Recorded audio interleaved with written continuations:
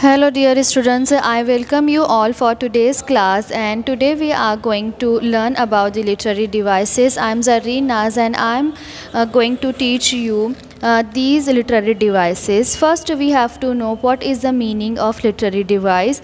Literary devices are the techniques that writers use to express their ideas and enhance their writing. These literary devices, these techniques are going to use to enhance the effect and the intensity of the writing. A figure of speech is a deviation from the ordinary use of words in order to increase their effectiveness. The second definition shows that the writers use that literary devices to increase the effectiveness of the writing work. No doubt when we use the literary devices, it ultimately enhance our writing, and it gives a nice impact on the reader, and that increase the intensity as well, and it create a bounds between the writer and writing work.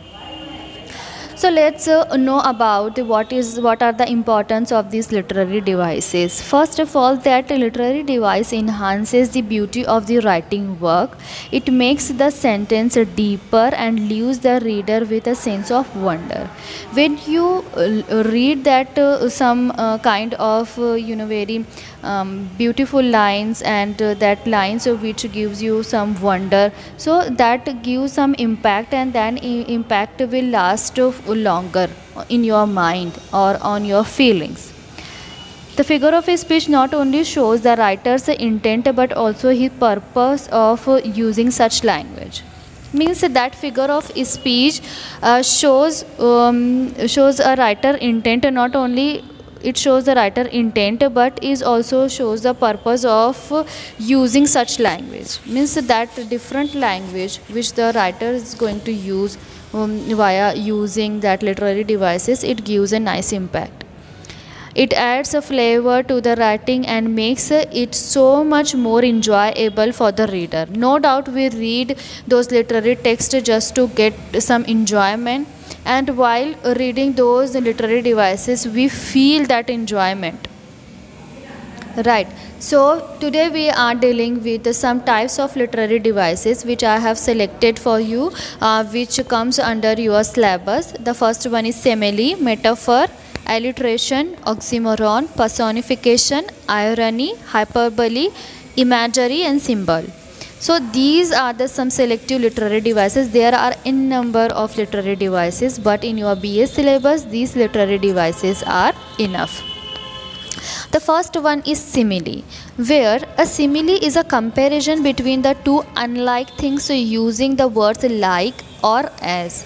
So this is a very simple figure of speech where these two words, if you find like or as, then 100% this is a simile. But that the comparison of the two things, which is totally unlike. They are not like together, but they are compare. Like as slippery as an eel, like peas in a pod, as blind as a bat. These are the examples. As blind as bat, that you are unable to see like a bat. Means a bat and your eyes, they don't have any comparison, they don't have any connection to each other. But here that bat and your blindness is compare. Eats like a pig, means the way of eating and pig they are comparing here. As wise as an owl. So these the comparison are doing here between the two unlike things. Now the next one is metaphor. A metaphor makes a comparison between two unlike things or ideas, but there is a direct comparison. In the simile, the word like and as the writer going to use, but in that metaphor there is no such words we use. We just directly compare two things. For example, the heart of a stone, means your heart, it turns into a stone. There is no comparison between your heart and stone, but the writer says your heart turns into stone, means your heart as a stone or heart of a stone. If as and like that word is used, that is simile, but here of word of conjunction is used. So heart of is stone. The next one is time is money, means money and time, they both are compared to each other. She is a night owl. He is an orc. So these kind of two things, they directly compare to each other. Very simple. The next one is alliteration. Alliteration is the repetition of the beginning sound of the neighboring words. Neighboring words means the words which comes adjacently, one by one, and their first sound, not later.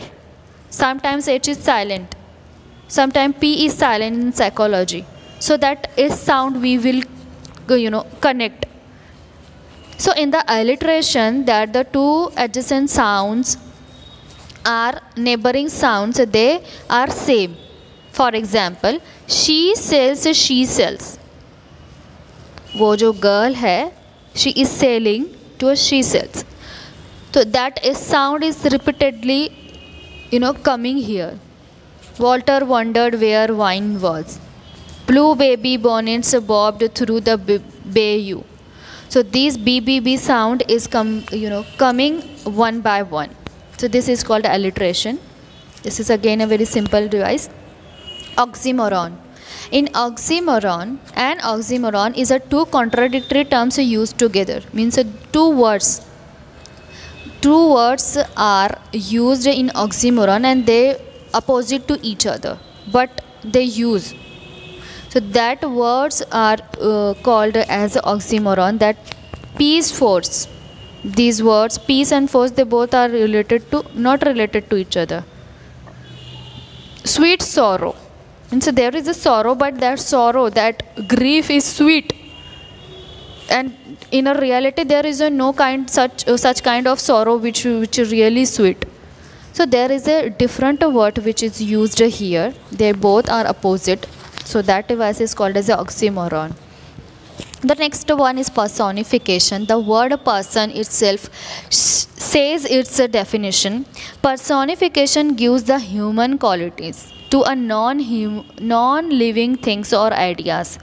Means here we called some non-living thing as a living thing.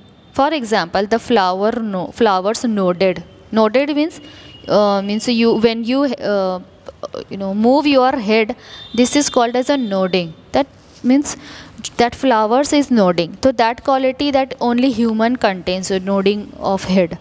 So writer here says that flowers nodded. So this is an example of personification. The thunder grumbled. So these kind of grumbling which has a human quality. So the writer gives this quality to a non-living thing. The next one is irony. Irony or sarcasm is a figure of speech in which the usage of words conveys the opposite of their literal meaning. Here again, in oxymoron, there is a one by one opposite words are used, but in irony, what it calls? It conveys the opposite literal meanings. Means लिखा हुआ कुछ और है और मतलब कुछ और आ रहा है उसका. That is called as a irony. जिसे तनकीद करना कहेंगे. Okay, these are the often used in a humorous manner, sometimes and sometimes in a very deep manner as well. For example, your hands are as clean as mud. Means your hands are this much dirty, but I am saying like your hands are as clean as mud. The dinner you served was as hot as ice. So this is very contradictory sentences as well. So this is called as a irony. Then the next one is hyperbole. Hyperbole is a figure of speech that consists of an exaggeration. It is a usage of exaggerated terms in order to emphasize or heighten the effect of something. In our daily conversation, sometimes we just use some exaggerated words. When I was waiting in the park of one of my friend, then what would I say? If I am going to use an exaggerated word, oh, you are so late, I have been waiting since years for you in the garden. So what I'm trying to convey, I'm trying to convey that intensity of my waiting, that how much I did wait. So in hyperbole, the writer or the poet tried to convey the intensity just by using these exaggerated words. I have told you 1,000,000 times to not touch my stuff. Whoever going to tell you 1,000,000 times, your life will spend if you are going to say this time, this much time. Okay, she has got a sized brain, pea sized brain. So this is a unusual things when we use in a hyperbole. The next one is imagery. In imagery, when we read this kind of lines, so we create some image in our mind. It can be defined as the writer's or speaker's use of words or the figure of speech to create a vivid mental image.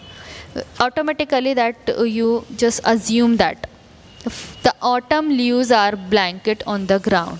So when the autumn arises, what happens? All the leaves are just broken and they just spread on the floor.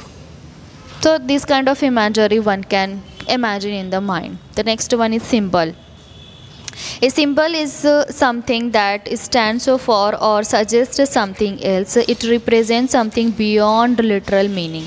In symbol, that means that a poet tried to convey his own feelings with the help of some object, some words, but that object or that words indicate something else. If I am going to use a red flower, that no doubt that red flower is stand for love. Roses are stand for romance, example दी है, and violets represent shyness. So there are some kinds of things which represent some another thing. So in this symbol, poet tried to convey his feelings with the help of using some selective words and some objects which stand for something else. So this is nothing but the symbol. So on this note, I would like to wind up my lesson here. These are some selected figure of speech, and this is easy to understand. And when you are going to write in your exam, so example must be there. Without example, you are not gonna get a nice marks. So because in these figure of speech, whenever you are going to give the example, then your idea become very clear. So when you try to explain the figure of speech, so you have to learn some examples as well. Okay, so here I end up my lesson, and I would like to say thank you to you. Thank you so much for joining me.